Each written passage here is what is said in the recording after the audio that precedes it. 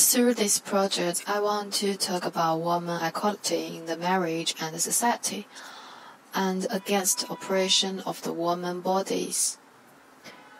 It satirizes the phenomenon that women have long been controlled by the patriarchal society. In my research, I keep Victoria period garment elements, as well as some elements of braces and corset from 19th century, and I researched the dangers of corset on women bodies and the morphologic changes between the wear the braces and the woman bodies. I'm going to think about how to deconstruct braces with clothes, and the braces of different periods have provided me with a lot of inspiration from deconstruction. Through such morphological changes, I bought some contemporary braces and let the model wear them to present different shape and silhouette.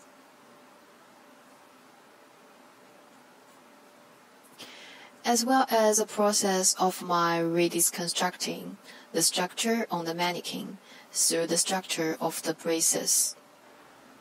In my historical research, I focus on different forms of puff sleeve and waist-tie clothes in the Victoria period, and combine the design elements of contemporary research. And then I pick some gathering, ruffle, and use them into the mannequin work. And I combine the corset with those elements to create a different silhouette. In this project, I always focus on the silhouette and the deconstructing.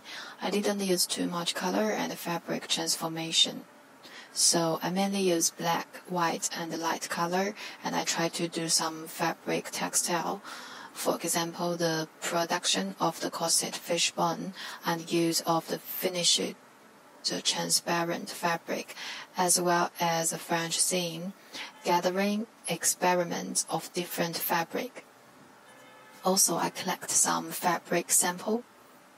I also did some research sample on the make of corset and observe how to make the ruffle of gauze clothes. All this study have given me some reference for me to make my collection. In the process of making garment, I extracted the structure of braces. In the beginning, I made the mark on the stand with tape, then I do the draping on the stand. I present such structure in the stand of fabric. I use hook eye to connect the corset with strip, so the strip and the corset can be adjusted. And soft and transparent elastic fabric, reflecting the soft and hard side of the woman. As for the choice of fabric, I want to use some hard fabric to express the shape of the woman waist and chest.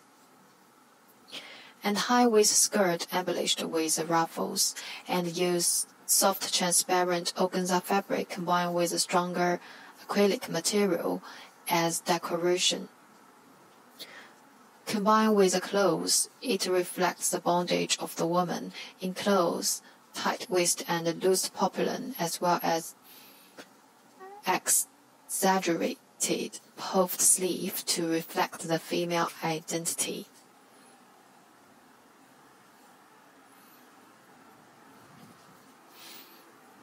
Therefore, I made a lot of collage through these elements.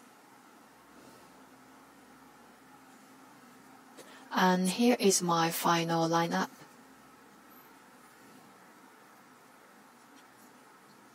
And this is my photo of my garments.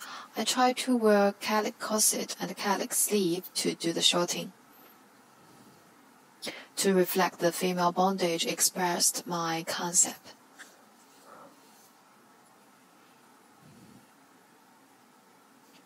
Thank you.